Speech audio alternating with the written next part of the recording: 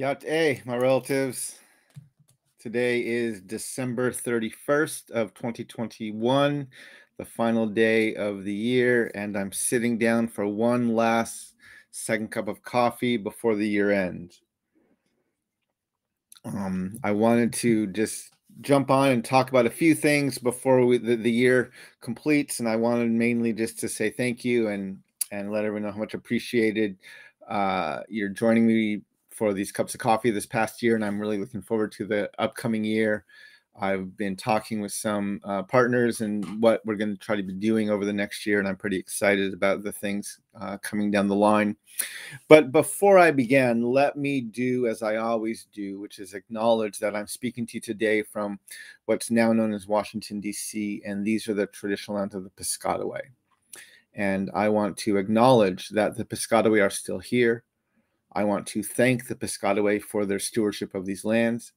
And I want to just state how humbled I am to be living on these lands today. I didn't have a whole lot I wanted to discuss today. I see Gigi is on board, online with us right now. So hey Gigi, it's good to have you here. I think there's a few more other people joining in, so I'm kind of trying to keep an eye on the comments of who jumps on. But yeah, as we go into this last few hours of 2021, I wanted to end with a few thoughts. First, I wanted to talk about the Massacre at Wounded Knee. And I think it's Adam just came on. Good to see you, Adam. Thanks for joining from Hickory Apache, Comanche, Kiowa, and Arapaho lands. It's good to have you here. But I wanted to talk briefly about the anniversary we had just 2 days ago, which was the 131st anniversary of the Massacre at Wounded Knee.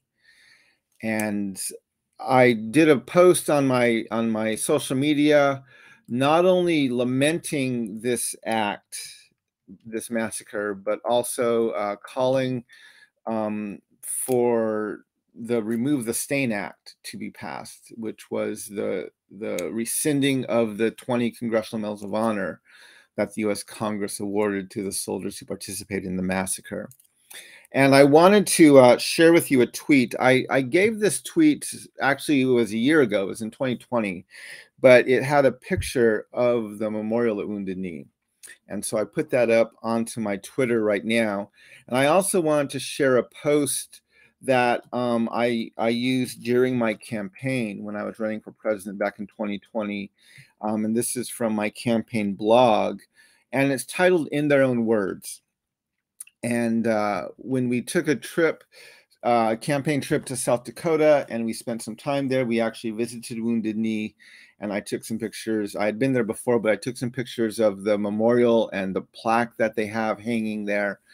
And I transcribed those plaques onto this post, and I put it up. And the reason I did that is because it's so important, not only that we remember these events and these anniversaries and lament them and mourn them and work to find a way to move forward, but it's important that we allow those who were on the receiving end of these horrific acts to tell us this history in their own words. And so I posted the words that are on that plaque because this is what the Dakota people had to say about Wounded Knee. It's in their own words, and I wanted to get that up. And so there's a blog post that I put onto, I ran it during my campaign, but it was a way to give voice to the people on Pine Ridge as they lamented and remembered and mourned the Massacre at Wounded Knee. And you may have remembered, if we go back a little bit to the 2020 election, that this was a very unique campaign for president because there were two fairly major Native American forums. The largest was in August of 2019, and it was the Frank Lemire Native American Presidential Forum. It was really the first kind of top tier candidate level forum for Native peoples and Native issues that our nation has ever had. And I remember hearing about it very early on and received an invitation to it not too long after we announced our campaign. I forget exactly what month it was, but I knew it was coming up and I was very excited to be able to participate in it. And it was good to see all the other candidates who were joining in on that forum. Bernie Sanders was there, Julian Castro was there, Elizabeth Warren was there, Cory Booker was there, I think Kamala Harris was there. Or maybe she did video, I forget exactly. There were a few others there. Amy Klobuchar was there. There was one or two Republicans who were there. Donald Trump. It was very notable, though, because the two candidates who ended up in the general election, Donald Trump and Joe Biden, didn't show up at that forum. And at that forum, right, there was this incredible woman, Marcella LeBeau, who passed away. I spoke about this. She passed away a few months ago. And she was there. And she was not just there to listen to what these candidates had to say. And Marcella is an amazing woman. I had the chance to meet her. I got to talk with her. And she was there as she was 99 years old at the time. And she was a World War II veteran. She served as a nurse in World War II. And she was there asking the candidates about the Remove the Stain Act. She was asking them directly, where do you stand on rescinding these medals of honor that were given to these people who participated in the Massacre of Wounded Knee? And she forced every candidate to take a position on it. And of course, at the Native Forum, I think almost all the candidates took the position of, yes, we have to remove these medals. So it's striking that the two top candidates, Joe Biden and Donald Trump, didn't show up and didn't take a strong position speaking to Native peoples to our faces and take a stand on this issue. They didn't show up. And so if you're wondering where the energy for the Remove the Stain Act has gone, why is that not something we're talking about near as prevalently now? Well, because look who we elected, right? We elected Joe Biden, who didn't even bother to come to the largest Native American presidential forum in the history of this nation. Didn't even bother to come. Twice he didn't come. I think he sent a letter the first time and he sent a video the second time. And so, of course, we're not going to be talking about these issues, right? He's a status quo candidate. He's a status quo president. He's not going to address these things head on. And not only is he a status quo candidate, but he's the status quo candidate that our nation elected, right? So our nation elected a candidate who did not take a bold stand on this issue and did not make a direct promise of what would be done with these medals. And so it's no surprise that there's dissipating energy for the Remove the Stain Act.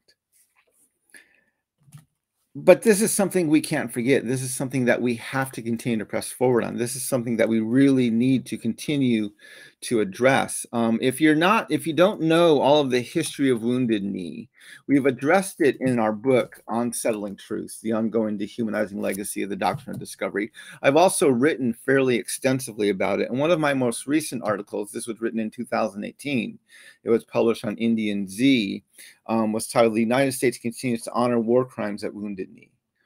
And it really goes into depth about how, and it makes the comparison between us and Nazi Germany, where both these nations were committing genocidal acts. And because Nazi Germany lost their war, they have been working to rid themselves of those horrific attitudes and mentalities.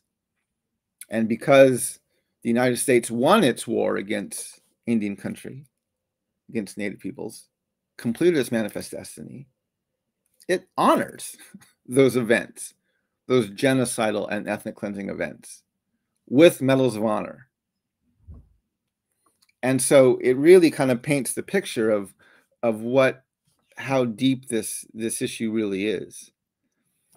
And so I encourage people to continue to educate themselves about Wounded Knee, to learn and understand what really happened there, and to not allow our nation not only to forget this horrific act, but do not let the movement to remove the stain, to rescind these medals of honor, don't let that stop. And if you've read our book, right, we point out that it's not only these 20 Congressional Medals of Honor that were awarded specifically for Wounded Knee, but if you look back over the history of Indian wars, in my research, I found there were actually 425 Medals of Honor given between 1839 and 1898, I think were the years, for the Indian war campaigns, as our nation was working to ethnically cleanse and remove natives and complete its manifest destiny. So we awarded 425 Medals of Honor. I think all of these medals need to be rescinded, not just the 20 for Wounded Knee, but all 425. We do not honor, we do not celebrate, we do not condone genocide as a nation. Well, we do. We don't. I mean, we shouldn't, but we do. We do condone it. We do honor it. We do commemorate it with 425 Medals of Honor, and we need to change that. We need to rescind those medals. We need to stop honoring these horrific acts. Anyway, that's the larger conversation that's going on right now. And I just want to remind people, I didn't say a whole lot on the 29th about Wounded Knee. I did make a few posts. I didn't do a live stream or a second cup of coffee that day, but I was deeply contemplating it and thinking through some of these issues. And really, I haven't, as we're coming to the close of 2021, I've been really pondering and thinking about what do I want to do in this next year, right? 2022 is a midterm election year.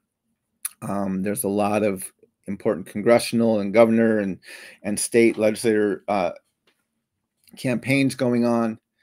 And I really want to make sure that we find a way to influence the dialogue in our nation about these things. And what are the things we talk about, such as Remove the Stain Act, such as the fact that we honor genocide as a nation, and we need to stop doing that. And so I'm such as our need for a national dialogue on race, gender, and class, such as the need to decenter whiteness and do all the things that we need to do as a nation. And so I'm looking at what do I want to do, because I'm not campaigning for anything right now. What do I want to do in the next year to help make sure these points and these topics continue to grow in the public dialogue and in the national dialogue and in kind of the public arena. And so I'm looking for what I want to do. A lot of it will be done here virtually on my YouTube channel, through social media, right? As we see with Omicron right now, COVID-19 is not going anywhere quickly. And so I'm really kind of gearing up for probably another year of very few in-person speaking events, and really trying to make sure that I can be as robust as possible with my online speaking, my virtual speaking, not only for paid events, but also for my own platforms, my Second Cups of Coffee, live streams about our book, Unsettling Truths, and stuff like that. And so I'm making some plans of how I want to do that and what I want to work on that and do, and even beginning to readjust some of my expectations of how many paid speaking events I'll get this next year. Already I've had a few things postponed for early in January and February because of Omicron and what's been going on. So yeah, I'm making some plans, and I'll be talking about that very early in the year, probably beginning next week. I'm going to take some time over the weekend to make some changes to my website and get some stuff ready that I want to be doing, and hopefully make some new announcements and some new things moving forward. But I want to just, as we come to the year, I want to thank everyone for all the times that you joined me for my second cup of coffee. I want to thank you for the opportunity we've had to have some dialogue here. I want to thank people like Mo Burgess and others who have joined me so frequently. Gigi's on here again. Barbara Bartelson is on here. Christine Hansen, Daryl Anderson. There's a lot of people, Cheryl Ann Lewis, who are regulars in joining me each morning or each day for my second cup of coffee whenever we do it. And I really appreciate everyone who's been here, who's engaged in these dialogues, who's posed some questions, or who's listened to these things and tried to amplify some of this message and some of this narrative. And I want you to know how deeply I appreciate what you've been doing. And I want you to know that I'm looking for ways that we can make this even more intentional. And we're going to be working especially on ways that we can promote things more on social media. I just met with my assistant of making some plans for how we can make our social media promotion of stuff more robust and more regular. And I'm looking through of how I can get more kind of organized or be more intentional with topics, as well as with even guests on my second cup of coffee, and creating more of a schedule and hopefully having them more at regular times and even on regular days throughout the week. So yeah, there's a lot of things we want to do to hopefully grow the audience of the second cup of coffee, grow the audience of my YouTube channel, and find a way to use this platform to drive and influence the more national dialogue and national narrative that's going on. But all of this is made possible by you, by your willingness to join and to be a part of the conversation. I see Phil Fox is now on here. Great to have you, Phil. I really appreciate all your help that you've done in this past year to help me moderate some stuff and promote different things. So thank you. Yeah, so I'm looking forward to 2022. I think it's going to be a really good year. I am gearing up to continue to be virtual. As you know, I announced this earlier this week that one of our children tested positive for COVID, and this was on Christmas Eve. And so we actually had to have an isolation room in our house and kind of keep our child there for most of the week. Did a lot of things virtually over video and phone calls, including watching movies, and went outside to open presents and some stuff. It changed our plans, but thankfully her symptoms were mild, and she's now fully recovered. Just got a second test that came back negative yesterday, I think it was. And so tomorrow is really the 10 days that they recommend you isolate and quarantine for, or at least you wear a mask everywhere you go. And so we're going to kind of have more of a celebration tomorrow when she can join us at the dinner table and not have to eat virtually in her own room separate from us. So we're really looking forward to doing some fun things tomorrow as a family, just still home, but in our own house, but enjoying having all of us back together in the same room again. But I want to use that as a reminder to people to continue to take this virus seriously. Right. Our family, as you know, has been very cautious with the virus. We haven't done much travel. Myself and my children are very strict about mask wearing. And yet we even got infected. And so thankfully, my daughter was fully vaccinated. And so her symptoms were very mild. Mostly she had a sore throat. But I want to encourage people to continue to wear masks, to continue to social distance. If you have not gotten a vaccination or a booster yet, I highly encourage you to consider doing that. I know everyone needs to make your own decision, but I highly encourage you to consider getting vaccinated. And if you've been vaccinated, to consider getting boosted. I also want to encourage people. We've had to up our mask game since Omicron has come out. For most of the pandemic, I've been wearing a cloth mask that I wash every day. I didn't want to have disposable masks that were filling up landfills. But with Omicron, as I've done more research and found that cloth masks are not nearly as effective against Omicron, and they're highly recommending people have better filtration on their masks. And so we bought both some N95 masks, which is the US standard for the high filtration. And we bought some KN95 masks, which are, I think they're the Chinese standard for the same filtration level. And so we've really upped our mask game here in our house. And this is what we wear whenever we go out now to the grocery store, or whenever we're out in public, we wear these masks. These are the masks that our kids will be wearing when they go back to school on Wednesday. And so I want to encourage you to consider upping your mask game as well. And to, if you've been wearing cloth masks, especially, to consider getting some better filtration masks that will do a better job of not only protecting you, but of protecting those most vulnerable around you. So yeah, let's end this year well. And especially if you're thinking of having gatherings tonight for New Year's Eve, I want to encourage you to please be cautious. Not only with COVID-19, but obviously with drinking and driving. You know,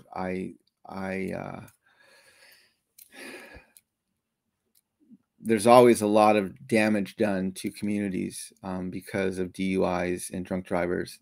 And so I want to encourage people, if you're out celebrating tonight, to please have a designated driver, or to please take an Uber or some other way to get home. Please do not drive if you have been drinking. Please be cautious and respectful of your life and of the life of everyone around you, because when these things happen, they're not only devastating on a personal level, but they're devastating at a community level, because of how senseless DUI deaths and accidents are. And so I highly encourage people to be very cautious tonight as you celebrate the new year. Let me look through my comments and see if there's anything. Gigi's asking, are there washable N95 type masks or KN95? I have not found any yet, if there are. I think because of the way they filter out, I have not found washable KN95 masks or N95 masks. Doesn't mean they don't exist, but I have not found them yet.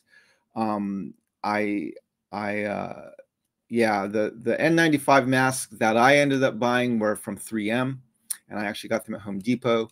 And then the KN95 masks, I forget, Wardell, I think was the brand I forget exactly, but I got them off of Amazon. So anyway, yeah, I have not found out if there are washable masks with that level of filtration. But I will tell you, wearing the N95 and the KN95, you definitely feel more shielded, right? It's a little harder to breathe. You're a bit more kind of locked in your mask, but you definitely feel a bit safer as you're out there. So if people have other things, please feel free to share that with me. But I encourage you to consider upping your mask game this next few weeks. Let me look through if there's anything else going on in here.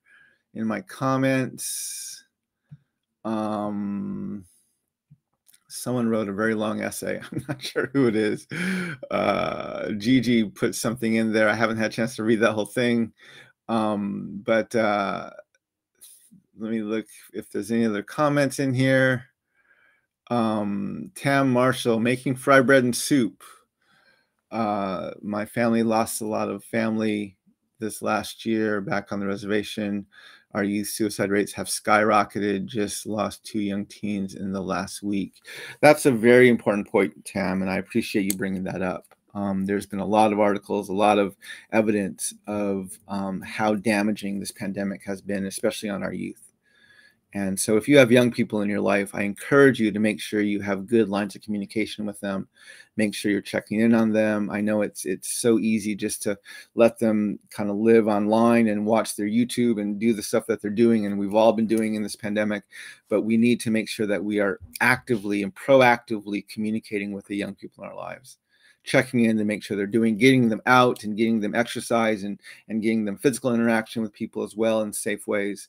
But I appreciate your reminder for that, Tam, because we definitely need to make sure that our young people are healthy psychologically.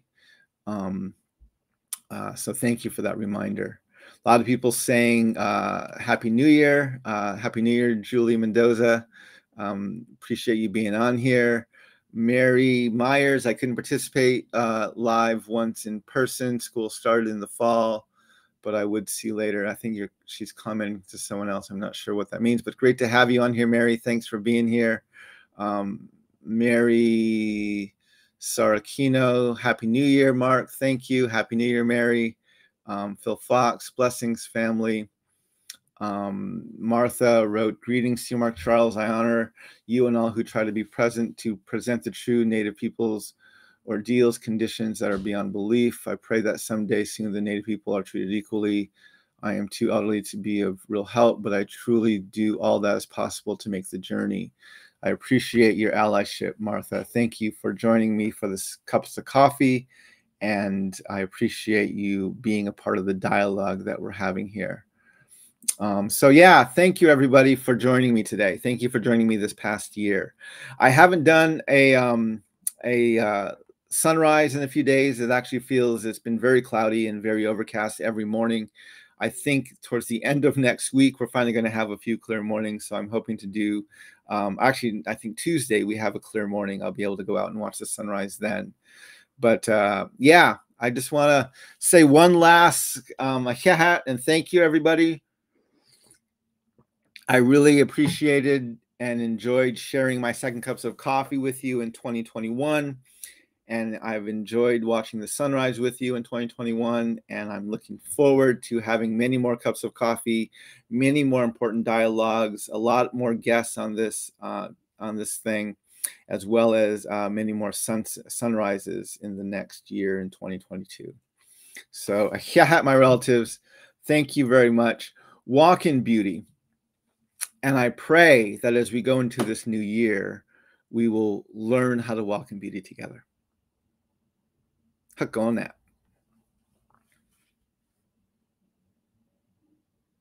Oh, one last thing. I forgot. I was going to share this as well. If you would like to purchase a signed copy of my book, I will put a link for that into the thing right here. I'm looking forward to finding ways to expand the audience for our book in this next year. And I'm going to be doing some very intentional things to not just go to the same places we've been going in the past, but really to try to break into new audiences and new platforms to get more awareness of this book and hopefully use it to push the more national dialogue about these things. So if you've read the book, I encourage you to share it, let people know. If you've read the book, I encourage you to go online, either on Amazon or Goodreads or somewhere else, and review it. The more reviews our books get in these places, the better people can hear about it and know about what's in the book and the content of it. So yeah, thank you for all of you who have bought the book, either for myself or other places. Thank you for people who have shared it and have helped promote it. I really appreciate that. I'm really excited to see what we can do to use this book to push the dialogue forward in the next year. So anyway, that's it. I can't have my relatives. Hakonet, walk in beauty, and maybe learn how to walk in beauty together.